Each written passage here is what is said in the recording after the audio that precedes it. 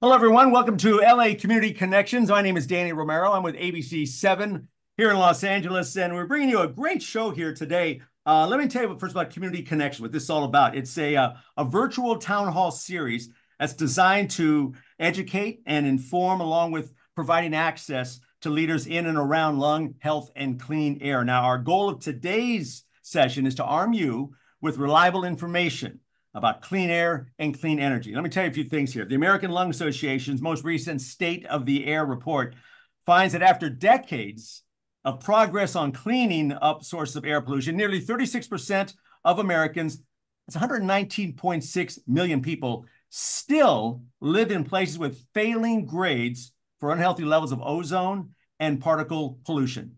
Now, overall, that is 17.6 million people fewer breathing unhealthy air compared to last year's report. So that's not good news. Now, the improvement that we've seen, this is the good news part, was seen in falling levels of ozone in many places around the country, the continuation of a positive trend that reflects the success of the Clean Air Act. So this is good. We're going the right direction here. However, the number of people living in counties of failing grades for daily spikes in daily particle pollution was 63.7 million, the most ever reported under the current national trend. Here's something else really important. That said, people of color are 3.7 times more likely than white people to live in a county with 3 failing grades. That's not good news. Now, let me give you an example. Bakersfield, California displaced Fresno, California as the metropolitan area with the worst short-term particle pollution, while Bakersfield continuing the most polluted slot for year-round particle pollution. That tied this year with Visalia, California. You notice a pattern here, right? Los Angeles remains the city with the worst ozone pollution in the nation, as it has for all but one of the 24 years tracked by the State of the Air report. So there's obviously things we have to do to cover things here. Now, the American Lung Association is working to make transportation pollution free across the country. We're going to discuss some of those things here in our program as we move along in the next hour or so. So we're going to give you some information that you really need to have. And to help you do that, we brought together a great panel here of industry leaders to discuss what is happening now, what to expect moving forward, and how we can best prepare for ourselves and our families. So let me introduce our panel to you today. First up, we have the Customer Program and Services for Southern California Edison's Senior Manager, I should say, of the Program Design Development Team in Southern California Edison's Customer Programs and Services Organization. His team focuses on designing programs and services for SCE's customers that will advance the development of clean energy solutions with specific focus on transportation and building electrification. This guy is a great guy. He's an engineer by training, and prior to joining SCE in 2019, he spent over a decade designing emissions control systems for power plants and petrochemical facilities, and then went on to manage the development of multiple lithium-ion-based energy storage products. Moved to California in 2007, has lived in Ontario since 2011. Here's Aaron R. Dyer. Hello, Aaron. Thanks for being with us today. Oh, thanks, Danny. Nice to be here. And yeah, as you mentioned, the kind of living in the Inland Empire since 2007, really working in air quality. I think you highlighted some great things that, we have been improving, over the last, several 15, 20 years or so. Like you can see it in the air, but you can also see some slipping, as we get more last mile deliveries, as port traffic has increased. Yeah. But we've got much better tools now to address the problems than we did 15, 20 years ago. And it's really exciting in the space to be able to. It is, yeah. I mean, it's something we got lots we can cover on that too, and we do it with our next panelist here. Also, our next panelist is the host of Environmental Social Justice and the Chief Climate Risk and Communications Officer for Navigating Gray, and has been an environmental subject matter expert and the host of Environmental Social Justice. And she has worked in the environmental risk industry, management industry for over 20 years. Before transitioning to focuses on sustainability, social justice, and socioeconomic impact in 2018. Now, in addition to her role with Navigating Gray, she is a commissioner with the City of Beverly Hills and sits on several boards and committees. And this is Wendy E. Nystrom. Wendy, welcome, welcome. Thank you so much. It's such an honor to be here. And yeah, I have a unique background. I'm a geologist, geochemist by degree, and I was actually in the field, so I got to see contamination and pollution firsthand before going into risk management and ultimately focusing on social justice and socioeconomic impact. Yeah, so that's great stuff. So then before we even get started here, give me a little something like with you, Aaron, first. Like, give me a little something I didn't mention in the intro that you want people to know about you. Oh gosh. I mean, I think like as I said, I mean, I think it's been really interesting to see, firsthand out here kind of on the ground, in the Inland Empire with the deployment of, the warehousing space and kind of what that's done, both from a air Right. quality perspective, but also from, just how it's changed communities. I'm an avid cyclist and just kind of the Ah, increase of traffic is interesting. It's made navigating the roads a little more challenging, but I think there's going to be some, solutions to that in the future as well. yeah. And what about you, Wendy? What gives us a little something more about you? Avid swimmer, swim in the Pacific Ocean when it's not Oh, freezing really? outside. So, Okay, yeah. That's right. With the wetsuit to keep you warm, oh or yeah, okay, LA there you go. Tri Yeah, Club, yeah, yeah, yeah, toes yeah, in at 6:30. Heavy. So I love the fact that Aaron's an avid cyclist. That's fantastic. And yeah, we both have backgrounds of firsthand knowledge of what is going on yeah, out there. yeah. Well, let's talk about some of that stuff. Let's start with you, Aaron. Tell us what what is SCE doing to support clean and clean air, clean energy? It's kind of an overall look here. Just an easy question, right? We'll get that one out of the way Yeah, soon. No, the electric grid is going to be kind of the backbone of any clean energy transition going forward, as electricity provides a clean, reliable fuel, for all the alternative options that we have out there. right, right. Our internal projections show that by 2045, for example, there's going to be an 80% increase in electrical load in the system. That's due largely to vehicles, but also to shifting away from combusting gas in our homes for heating and water heating. And that's going to come with a lot of extra work that we've got to do. And so we've got a lot of advanced planning teams that are working, pretty much nonstop on, trying to determine when and where we need to be deploying grid infrastructure Yeah, to make sure that we are staying ahead of that curve, that we can deploy the grid at time, in a timely way to make sure that we can energize these new loads when they're needed. That's kind of on the grid planning side, which is kind of the big picture thing that we do as a core business, but getting into sort of the work that my team does to make sure that our, customers can afford to do this. right. With entire program teams dedicated to, trying to make sure that lower income folks, people that live in disadvantaged communities, like the ones that you mentioned that are the most impacted by air quality, Mhm. can have affordable and equal access to, the types of technologies that are going to be, creating these solutions. So we run a number of income-based EV rebate programs. We've got, building electrification programs that are really focused on getting, heat pumps, air conditioning systems, efficient appliances into the Yeah, lower income folks' homes. We do a number of, bill assistance programs and those sort of things, but really quite a bit going on, both at the individual level, but also at, kind of the commercial businesses that are in these communities as well, trying to really help push and pull from both ends, right? Get the grid ready and also make sure that our most underserved customers are able to come along for the ride. yeah. I mean, you got to get all those components covered. Wendy, in your intro, I talked about environmental justice. Yes. Tell me what that is. What environmental justice? What does it involve? Sure. Environmental justice has gained a lot of traction as a term in the last 5 or 6 years. Mhm. And generally, it focuses on the positive and negative effects that different environmental factors have on communities and individuals. So what does that mean? If you are living near a power plant and there's a smokestack, and that smokestack is producing burnt petroleum, and that is going to rain down on a community around you, that is not healthy for that community. You're going to inhale that. That's going, you're going to breathe that in, and you're going to have detrimental health effects from that. So the environmental justice aspect is trying to address that situation and find green alternatives where you are not exposing people to that contamination, to that pollution. That being said, a lot of people do confuse environmental justice with social justice. Social justice is what is fair treatment in the workplace for individuals and groups. So a lot of people use those interchangeably. I just want to clarify, environmental justice is the environment around you that you are exposed to, any negative effects around you. So that's generally what we are trying to address in today's. And when Aaron was talking about heat pumps, that is an environmental justice thing. That's equity to pay your bills and help you. So that's what SoCal Edison's involvement is in that as well. Oh, okay. Well, and another thing for you, Wendy, kind of touching on this a little bit. Energy resilience. What Yes. is that? How do we get there? Kind of give us a little roadway there. Yeah, you got to love terminology that we all have. We all have our different terms and Yeah, acronyms. yeah. And I personally try to avoid acronyms and jargon. So I try to speak very simply. So as simply as I can put it, energy resilience is talking about, it's the resilience to anticipate or adapt and recover from a disruptive incident. So what does that mean? So let's say we have an earthquake or we have a storm, or we have high winds, and your primary source of energy is cut off. You want to have some alternative that you can go to that is green renewable energy. Currently, most people are going to go to a generator, which is usually diesel powered. It's great to get your electricity back on, especially if there are medical needs, but it's not great for the environment. Right. So we are trying to build energy resilience where you have access to an alternative form. And there are many ways. SoCal Edison's doing a great job with their electrical grid, enforcing their infrastructure. But we also need to build out something called microgrids.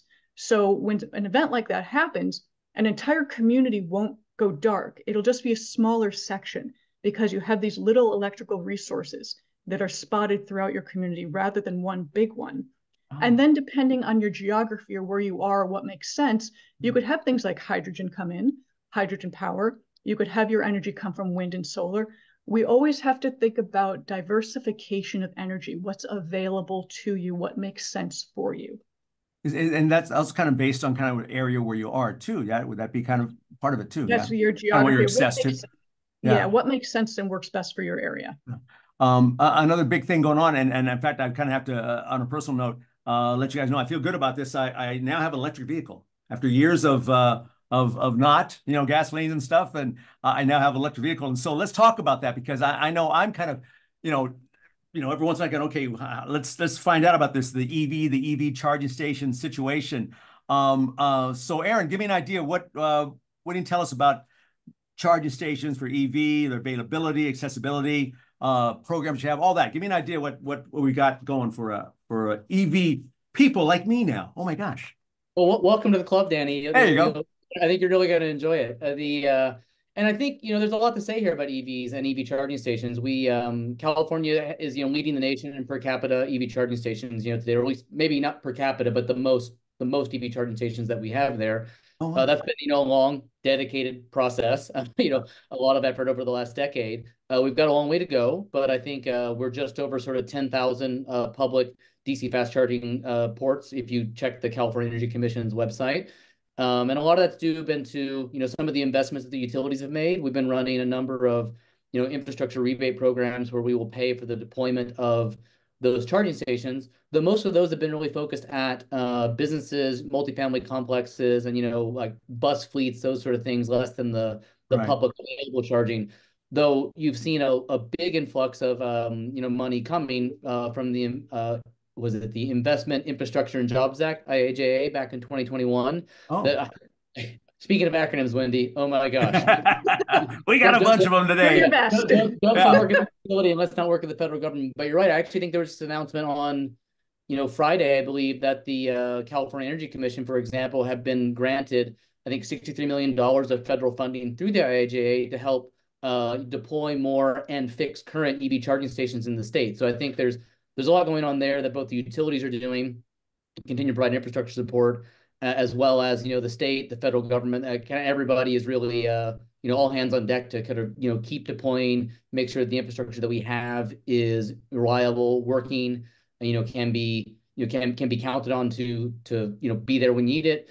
And I also want to kind of always plug this, so forgive me for going a little bit longer on this one, but I think as a new EV owner, this is useful for you as well. Is like we've been sort of ingrained over the course of however long we've been driving that you have to go take your car somewhere to fuel. And yes, there are plenty of folks that live in apartment complexes or don't have off-street parking where charging is a real challenge. But for a majority of Californians, and I believe about 60 to 70% of our customers live in a single-family home.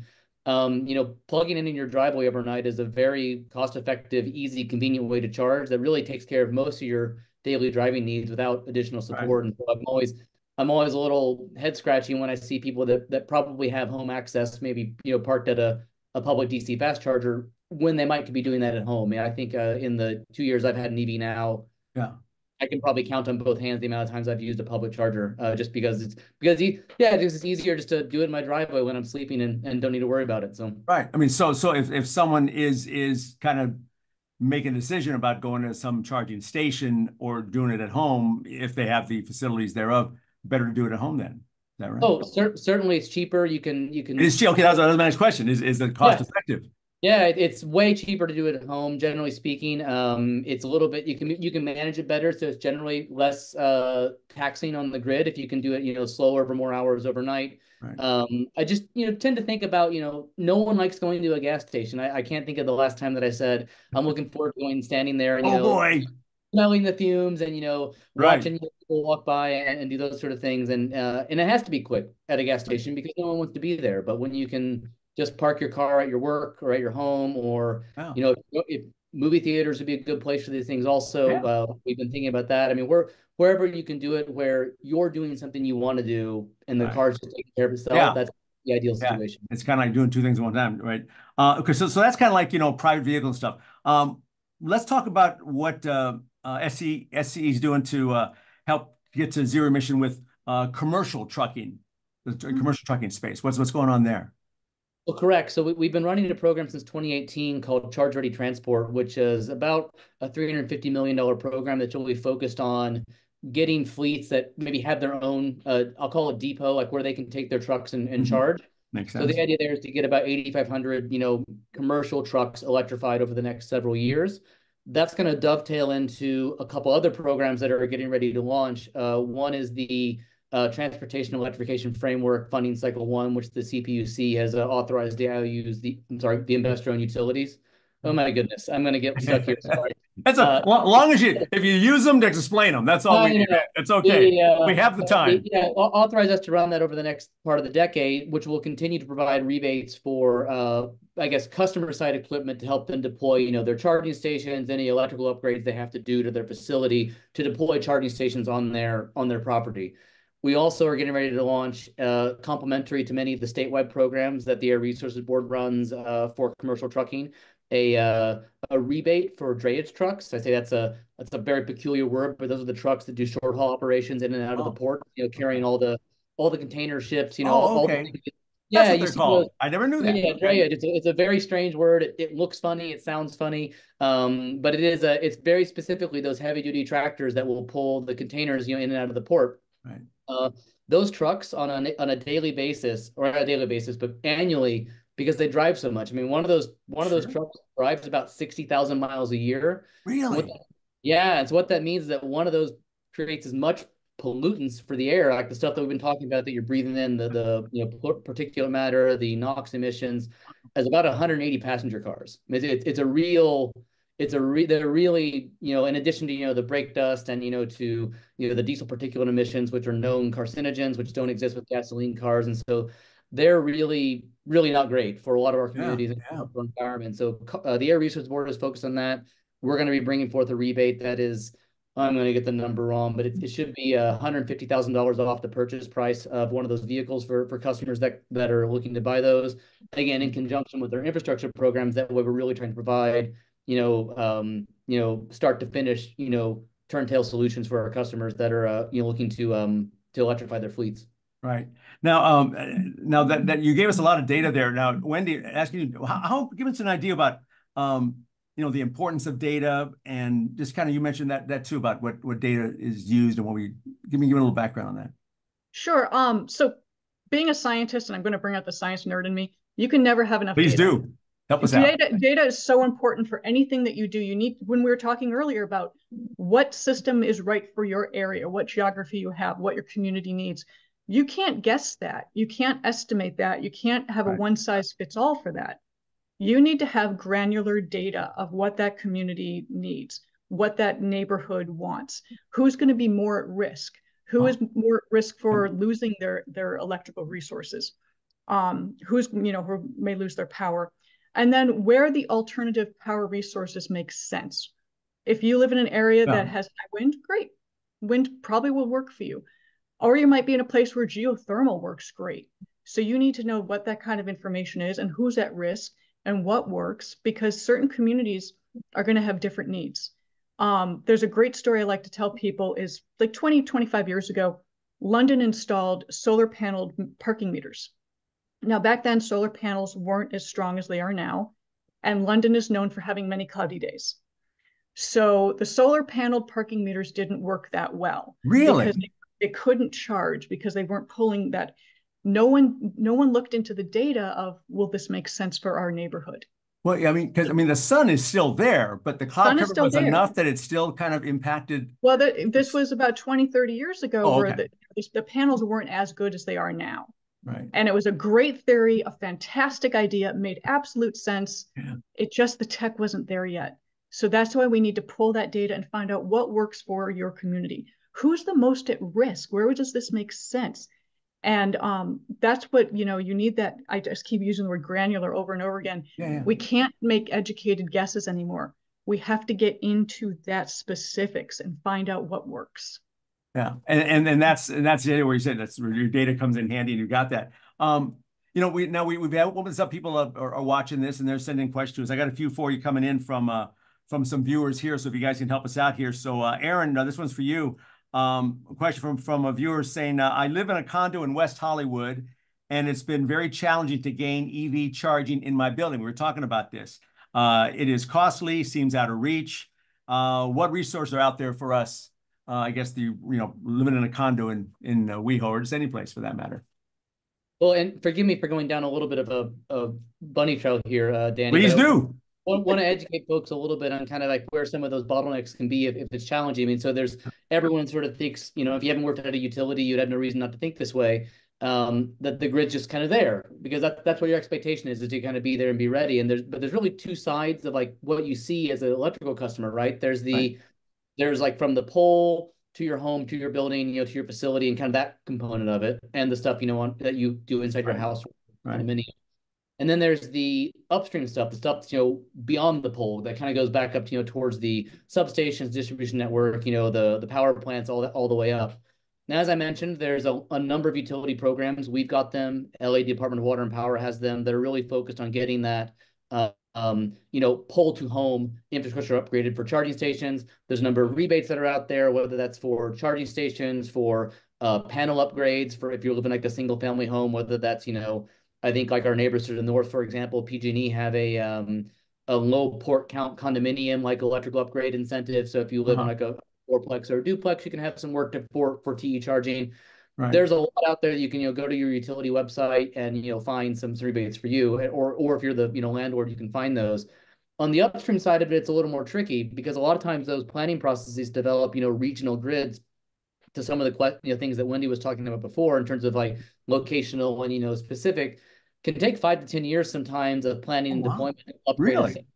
Yeah, and so that's we and this is it's a very rigorous process that we go through with the California Public Utilities Commission, on kind of a 4-year cycle. It's called our general rate case, where we go out and we get to using some forecast for how much electricity is going to be in the system.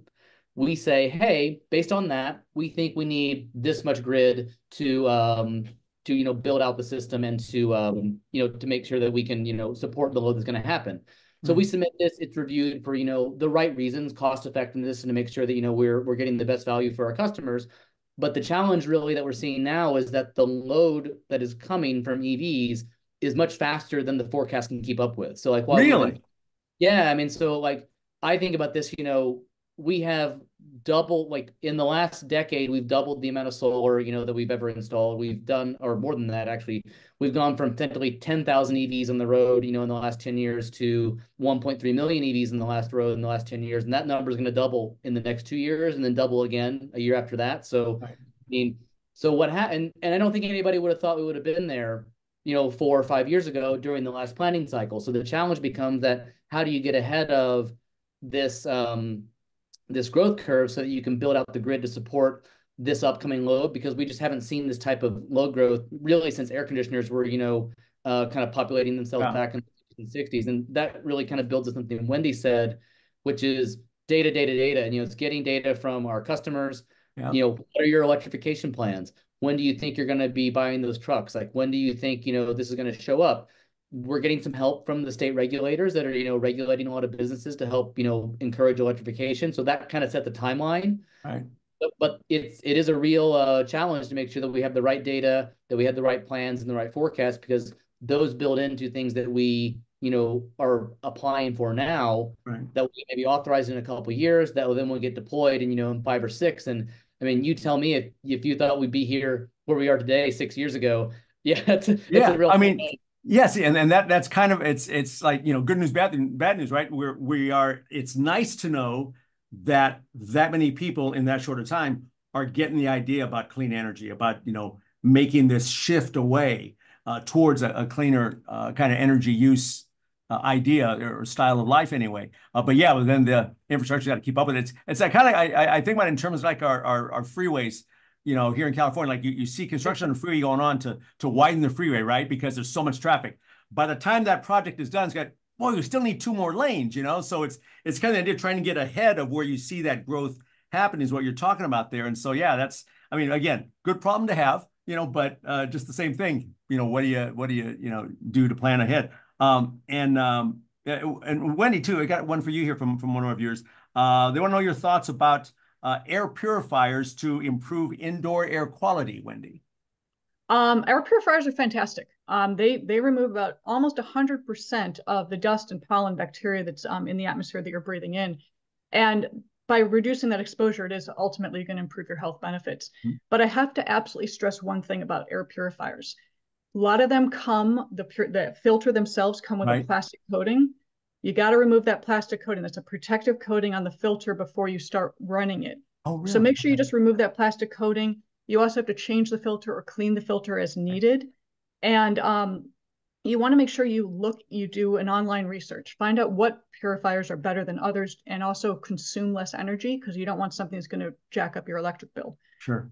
So you have to do a little bit of research, find out what the ratings are, and just keep it clean. And most importantly, don't shove it in a corner. You want it about 2 or 3 feet away from any walls, because it is circulating the air around you. Right, so you want to make sure it has that ability to do so. But air purifiers are fantastic. My father-in-law has several around the house. Well, that's a clean house inside, then, isn't it? Oh yeah, the air is good. Yeah, he's very cognizant of his health, so he has a lot of air purifiers around the house. As we all should be cognizant. Here's another one from an online viewer here.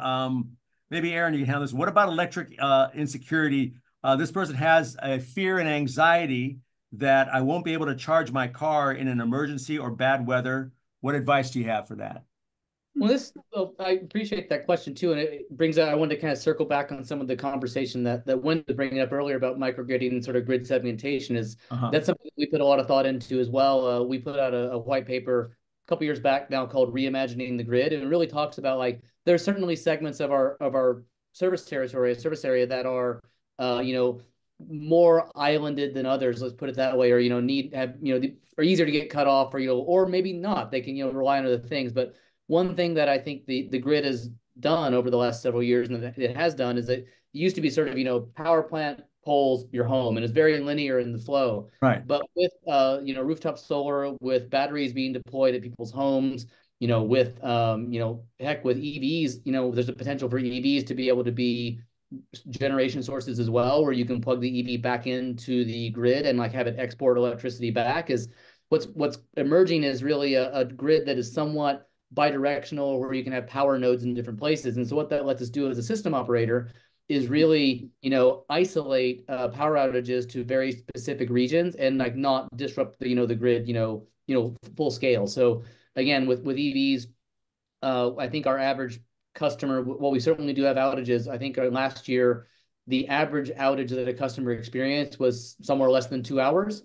And so what that means is that, in that time frame, especially if it's overnight, like, that may be 14 to 20 miles of charge that you might have on your car. Like, it's not the end of the world, especially if you charge, overnight. Now, for the folks that may be more reliant on public charging, there's a lot of EV charging stations now are being installed with battery energy storage on site with the charging stations, so that they can do a lot of things with that. They can, keep costs more flat. They can also use that to, provide charging services when the grid, maybe is having some difficulty. And so a lot of things like that are opportunities, to do this. But again, I think going back to my previous point about, kind of myths about charging is that, keeping your car kind of charged slowly all the time sort of mitigates that need for it. And, we have a similar problem now. If the grid were to go down with gas stations, pumps don't work particularly well when there's no electricity there either. But the difference between an EV and a gas station, an EV and a gasoline car is you have to go somewhere to, fill up. You could have been, charging all the time at home. And again, given the way the grid has been segmented, in recent years, continuing segmentation and grid hardening that we're doing, the grid may be perfectly operational a mile, 2 miles down the road from where you're at. And so you can just, if you really are in need, keep driving, get to the next charging station as we start deploying, more and more of these things out in public. Do you recommend, like, so if I'm hearing you right, recommend like keeping like charging your car, like don't let your car battery run down too far, like always kind of keep it at a decent level? Is that what you're saying? Yeah, Or and then vice versa? you're going to start a fight online with me on Danny with this one for thinking about this one online, because Oh boy, good. Yeah. So I'm ready for it. There are a lot of differences of opinion about how you should keep your battery, like, charged, and I think you want to defer to your vehicle manufacturer's recommendations on this. That's true. But a lot of the things that we think we know about batteries aren't necessarily true. I mean, I'm sure we all remember the old, the old laptop batteries or the old device, but drain it all the way down before you recharge it. That was kind of, how you kept the battery healthy. Doesn't apply to modern car batteries. Like that's don't do that. You can keep them, kind of in that 40 to 80% range, and they're perfectly happy. Just check with your online manual or your manual, I guess. Yep, but yeah, they don't behave the way, this isn't your parents. Heck, this isn't our childhood battery for that matter. Yeah. It's not the battery we had when growing up, and so I think they're much more sophisticated and much more tolerant of operating in sort of a nice charge range. And I typically just keep mine. Once it gets to about 50%, I'll plug it back in and let it get back up, because I never really know what I'm gonna do the next day. There you go. Yeah, you want to surprise yourself, right? Here's one for you, Wendy. Another one came in from a mom. She says, as a mother, everything we hear about air quality seems so negative. I fear for my children's health and safety. What can I do? Is there light at the end of the tunnel? There is absolutely light at the end of the tunnel. I don't know. So a lot of people do have fear. A lot of people are scared about, pollution and things going out there. One thing I always tell people to think about, if you go back to when everything shut down during the pandemic, when all of our manufacturing shut down, and that was a worldwide thing, all of a sudden we noticed that the skies were bluer, the air was clearer, and that was almost an immediate effect.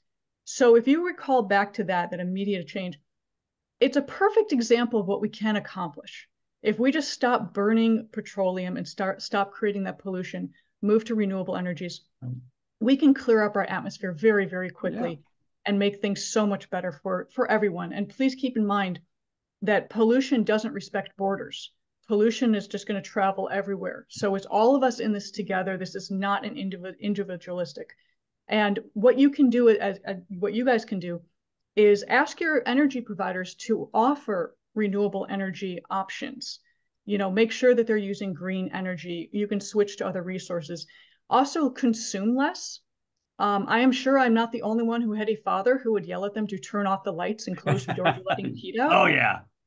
So keep that in mind. You don't have to consume as much as you think. Turn off lights, close the door, close the refrigerator, things like that. Those are the things you can do.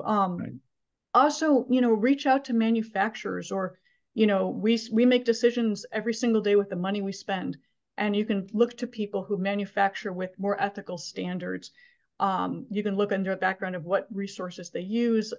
And I think most importantly, and this goes to everyone out there, please be gentle with yourself. This is going to take time, and there are many steps that we have to take. So please be patient, but be steadfast. Stay on it. There's another question in from one of our viewers here, from Farah in Inglewood. Is there a website where I can check for EV purchasing discounts? I guess, Aaron, would you know that? Oh, yes. There's probably more. There's probably so many out there that it actually adds to the confusion. I think sometimes everybody wants their own website. I mean, many of your utilities, SCE included, have our own kind of EV, hub at their website. One of the best resources that I have seen, though, oh gosh, I'm gonna get the dot wrong. It's Drive Clean CA. You see the .org or .com, but it's one. If you do Google search Drive Clean CA, probably can't see Google search because that's a sponsorship thing or something. But if you search Drive Clean CA, you should be able to find them. They've done a pretty good job of keeping track of kind of available incentives by your zip code. Now, whether you're eligible for them may depend upon household income, or other types of, if you're in a utility district, or you are participating for a community choice aggregator. But they do a pretty good job of keeping track of the available statewide incentives right now. Wendy, in terms of solar energy, give me some ideas you've got about solar energy. Yeah, its future. Is it? It depends on you need to make sure you put it in the appropriate places. So certain areas are going to be more resilient with respect to solar. It's going to fit well in areas. I love the fact that SoCal Edison is actually working with communities to put them on rooftops of buildings. Right. They're working in those communities to either have a relationship with them where they get free energy out of it, but they're also putting them in microgrids. They're working with municipalities. Simultaneously, other forms of energy are also great as well, but solar is probably the best option we have going forward. There are many, again, energy diversification is very important, but we have so much technology, data, and information behind the science of solar. It really is a great format. Right. Along those lines, another viewer question here. Someone writes in, we live in the Coachella Valley, desert cities, desert cities, and government sponsorship for home solar panels isn't allowed in our zip code. And they say it seems ironic that this prime climate scenario we're just talking about for solar is not included. And the viewer says, sadly, the retail price tag to go it alone for private home solar remains very high. Are there any resources for me? Is the viewer's question. You got something on that? I would have to defer to Aaron now. Yeah, Aaron, what do you say about that? Well, I'll be honest, I've never heard of zip codes sort of precluding the installation of a solar panel things. That actually, and we can certainly look into it and see what that is. Yeah, they say Coachella Valley, desert cities. Yeah. Yeah. That one's interesting. So I think from resources, you're right. It is very difficult to do it, on your own. Yeah. And I mean, I think there are a number of, solar programs if you could, but again, you have to participate in that sort of, needs participation and sort of allowed to be installed because the solar system is ultimately going to get, connected to your home, connected to the grid, unless you were completely doing an off-grid system, which I think mentioned here was, quite expensive in that regards. What's interesting though, I mean, this is a kind of a common thing that we see here, and I'll bring it back to maybe kind of some things that we do see as an industry. Permitting, soft costs, installation costs really are kind of the driver that makes a lot of these things more expensive than they necessarily should be. Right. Wendy was talking about the great proliferation of solar. I mean, I think I just saw a International Energy Agency report just last month that I think by 2030, wind and solar are going to make up 40% of the global electrical supply, which is astounding. I wouldn't have thought we would have been there, 5 or 6 years ago. Right. Solar panels are really cheap, but yet we here in the United States pay maybe double to 3 times the cost of what a similar economy, say Australia, does to install rooftop solar. And a lot of that's really this kind of last mile, I'd say, different cities, different jurisdictions, different, sets of permitting. And California has recognized this with EV charging stations, for example. They've set a couple laws out there through the assembly trying to make sure that, municipalities will, permit well and, streamline permitting processes for charging stations. But I think a lot of work could be done, to this, listener's question in all aspects of the clean energy transition to make sure that, the right incentives and the right mechanisms and the right, policies are put in place at the city level where these, decisions are getting made or approved to make sure that we're actually getting, new things approved and permitted and authorized, quickly and expediently. Yeah, that's the thing. Wendy, in your field, what do you see as kind of like, I don't know, if there's like an overriding climate energy concern? Is there something that kind of jumps up at you kind of over and over? I mean, I know a lot of people get stuck with how do I get started? What's the first step? How do I do this? Yeah. And referring to the Coachella Valley, I didn't know there would be an opposition or, Yeah, apparently, according to this viewer, yeah. I would immediately go to my city or my mayor or whatever and immediately ask them, why are these barriers up? Yeah. Call my electric company. What programs do you have? Most electric companies are now incentivized to have clean energy or offer these services. I would think so, yeah. And I'm sure a quick internet search using your zip code or your area would help you with that. But I think most people, with respect to climate change as a whole, there is a lot of fear around it. And there's a lot of negativity. And I really would like people to focus on the positive because there is always an answer. But we have to start acting now. And a lot of times people love to have conferences, discussions, papers, etc. we have a lot of the information, we have a lot of the technologies, and they're only getting better. I mean, all of these technologies have to be revisited and revamped and fine-tuned. That's just an ongoing process, but we just need to start rolling it out faster. We need to start doing a little bit more.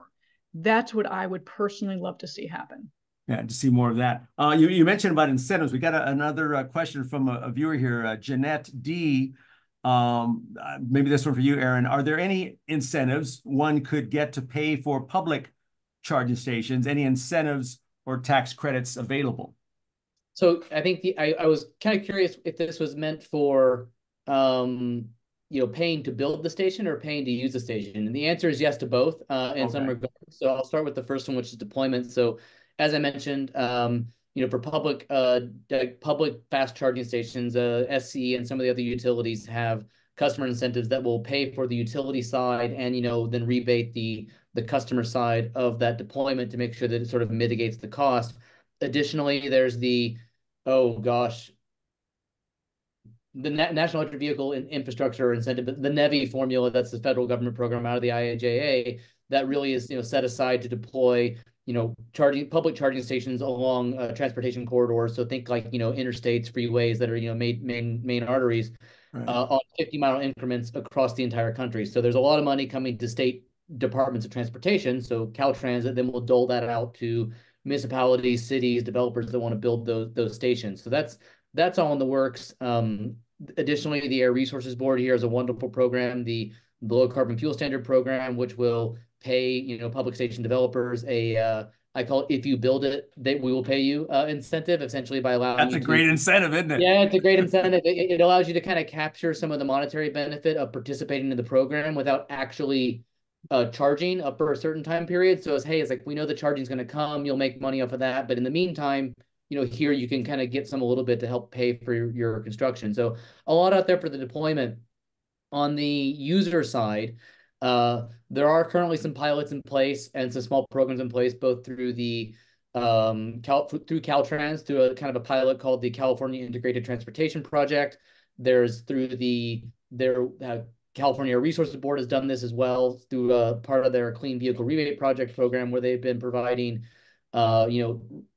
basically prepaid debit cards or refunding debit cards to help customers that need help paying for public charging costs. Now, those have mostly been focused on lower income customers, but one could imagine an evolution of something like that if you work for an employer or anyone that has a like a commuter benefits card where you can sort of put money into a card to help buy train tickets or bus passes or those things. You could imagine a similar program. Doesn't exist yet, but I think the groundwork has been laid by those two programs, the California ITP and then the What's Happened in Clean Vehicle Rebate Project, where it's like, hey, here's a way we can prepay something to help you offset the cost of paying for public charging. So maybe some employers can think about that.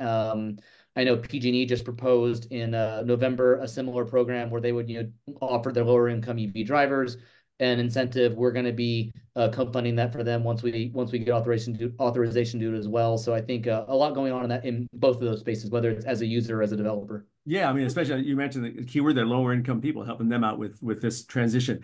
For Wendy, we got one here.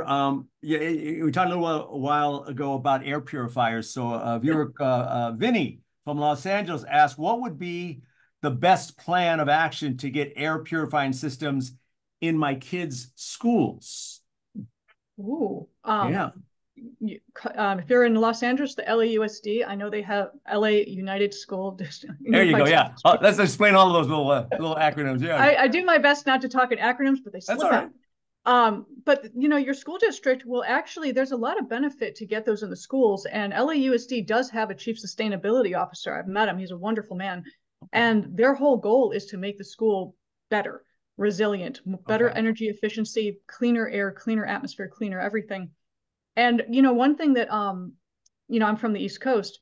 One of the things that one of my friends back in New York told me was with respect to air conditioners. So not air purifiers, but conditioners. A lot of people in New York were experiencing heat stroke or high heat and ending up in the hospital.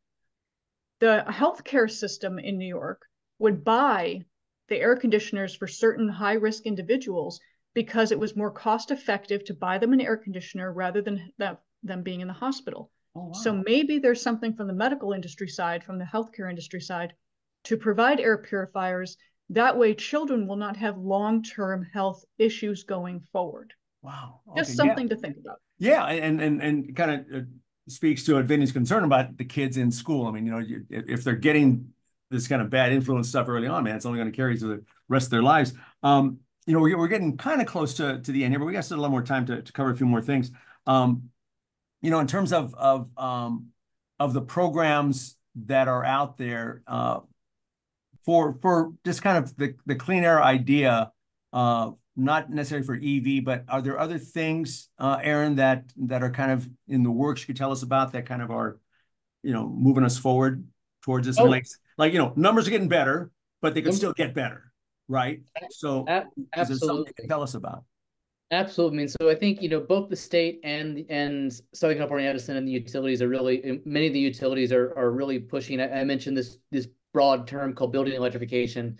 Yeah. And all that it comes down to is, there's a lot of applications where combusting a fossil fuel for, maybe drying your clothes or, heating your house to, 70 degrees doesn't make a lot of sense. I think I heard someone on our team say that we're combusting a gas at 3,000 degrees, so it can be 75 degrees in your home. And that seems like a really kind of an awkward use of that solution. Yes. There's a lot of initiatives now, both through the state is running the tech program, which I think Southern California Edison administers, which is a incentive, kind of an installer's incentives for heat pump water heaters. I mean, that's a thing that has a really, pernicious air quality, negative air quality impact, because that pilot light and the burner on your water heaters probably outside. It's even worse if it's inside, but it's just on all the time, just slowly burning and creating emissions benefits, not benefits, emissions problems from that, air quality problems. You've got kind of those issues. So there's a lot of programs in the state today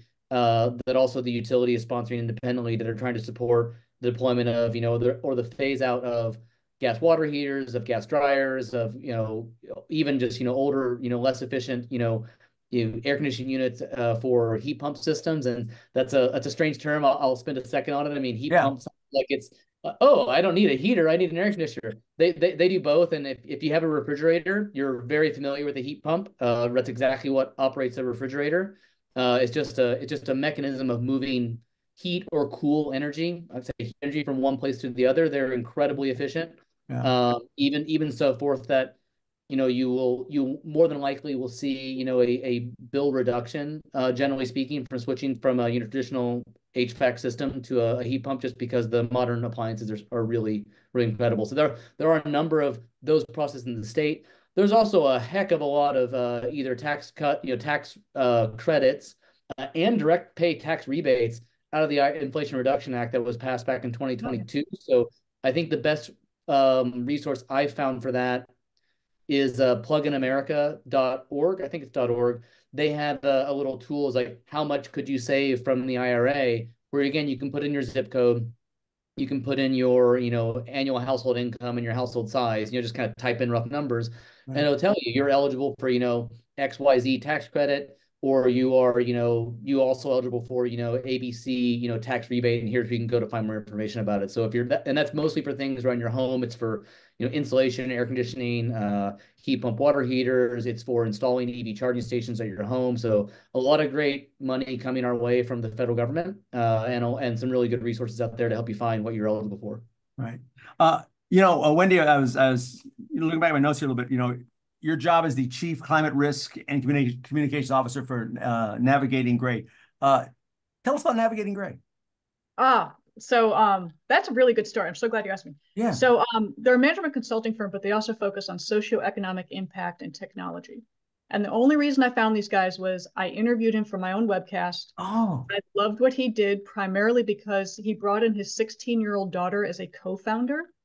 He wanted his daughter to learn business. And I'm like, this is an amazing man. Yeah. And I couldn't get him out of my head. So I just kept kind of revisiting his website and what they were doing. And I finally reached out to him and said, can I be a part of this? They're based in Charlotte, North Carolina. I said, I want to be a part of what you're doing. Yeah. And he was like, awesome, I need someone in California. And originally the focus was on environmental social governance, helping people understand what that means. Socioeconomic impact, which just means making equity available to everyone. And then they realized data. And I'm a science nerd, data.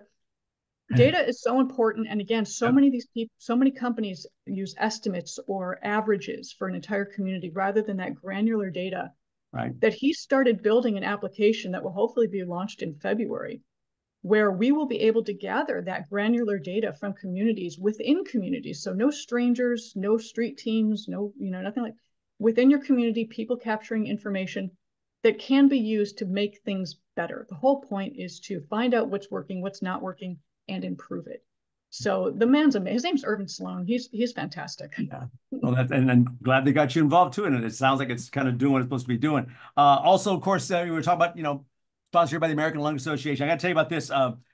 This program we do here is called Community Connections. It's a free resource made available via fundraising events, like an upcoming Fight for Air Climb. It's at the LA Memorial Coliseum this year. It's on February 25th. And ALA, very excited to some of the panelists here and their companies are supporters of the event. Thank you for that, both of you. And in fact, my place, ABC7, here is a proud sponsor, and we'll be having a big team ourselves once again. And of course, we'd love you to climb with us or make your own team as well. There's a link in the chat here if you want to join in. More questions, you can email greaterla@lung.org. And that'll be a way for you to get involved with the free climbs. I also now want to thank my panelists. You guys are wonderful. I mean, their info, your insight, all truly, truly appreciated. So thank you, Aaron Dyer from the Customer Program Services for Southern California Edison, and Wendy Nystrom, the host Environmental Social Justice and the Chief Climate Risk and Communications Officer for Navigating Gray. Both of you, thank you for your time and your incredible and very, very useful information. We truly appreciate you guys today. Thank you so much. It's been a pleasure. Good. Thank you, Danny, and thank you to the American Lung Association. Thank you. All right, you guys. Thank you so much, guys. Have a great day. Stay safe. Breathe some clean air. See you next time.